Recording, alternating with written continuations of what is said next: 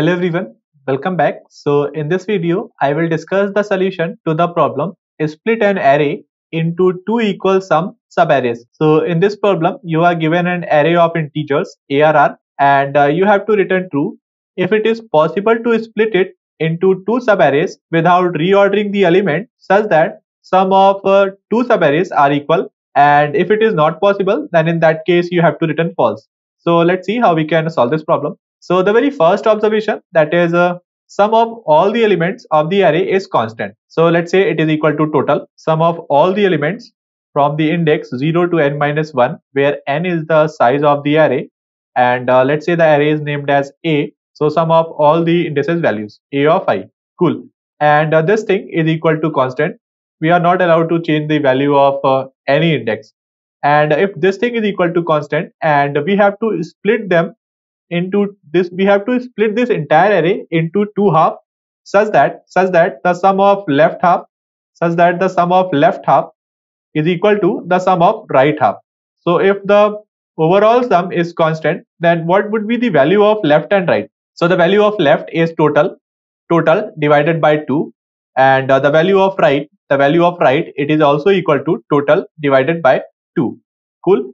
And there is one edge case. If the value total is odd, that is it is not divisible by 2, so in that case it is not possible to split this entire array which has constant sum into two subarray with the equal sum. So here I will write the condition, that is if total mod 2 is equal to 1, that is odd. So in that case I will simply return false. Answer is not possible. And otherwise what I will do, I will just simply iterate over all the indices from 0 to n minus 1, and in a progressive order I will find the sum of all the elements from 0 to I, that is my left half.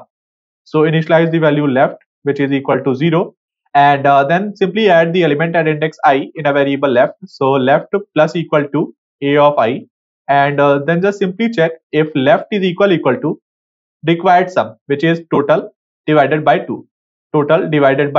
And if this is the case, then left sum is total divided by 2, and the right sum would definitely be equal to total divided by 2, another half, because the entire sum is constant. The value of total is constant. So simply return true. Otherwise, after checking all the possibilities from 0 to n minus 1, I will just simply return false. So after this for loop, if we didn't get any case, so simply return false.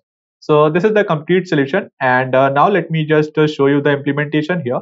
So first I am finding the value of total, that is sum of all the elements of the array, and here I am getting the size ARR dot size, then sum of all the elements, and if it is odd, then return false. Otherwise the value of left, that is left sum, initialize it with 0, and iterate over all the indices and add the current element in the left sum.